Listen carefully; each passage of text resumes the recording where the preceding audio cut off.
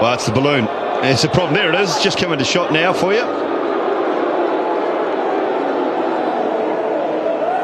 It was right behind the bowlers at one point in time. Why don't the red badge guys come out and crash tackle that? It's a hindrance to play. Here they come. They'll line it up, don't you worry. They'll line it up. He's got it. He'll beauty. Oh, he's down. He's down.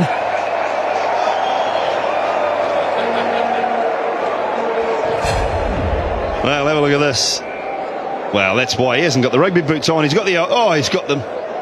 Got the RM Williams on, and he's come a cropper. This will be out, will it? Yes, it will. Bond has bounced him. Southey's taken the catch. So the balloon trick has come up trumps. Oh, brilliant piece of work, whoever released that. That has completely thrown Brad Haddin off his game. Had to pull away, and then Bond thought the old green balloon bouncer 2-card trick.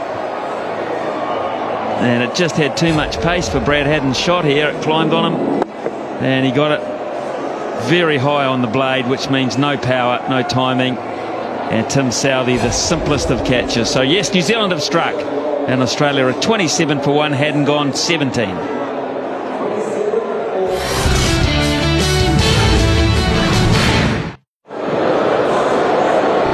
Ricky Ponting, the same old routine, gets out there and gets set. And path down to the pitch, 345 times he's done that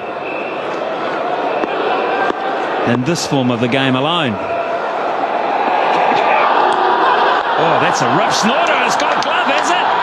Has it got glove? Yes, it has. Well, Ponting doesn't agree for 1 second.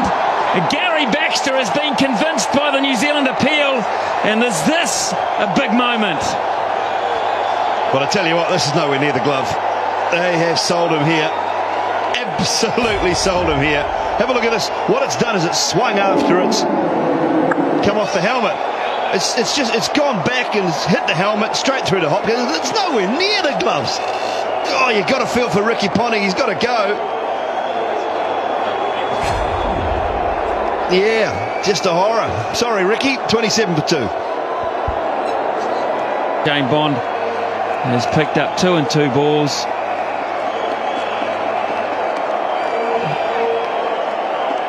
Just behind. You've got to sit down. Got to sit down, son. That's what they're worried about, you. Right, now then Cameron White tries to get settled. It was a really good delivery to Ponting. Really well directed. But it didn't hit the gloves. It didn't hit anything but the helmet. And it's a really bad decision.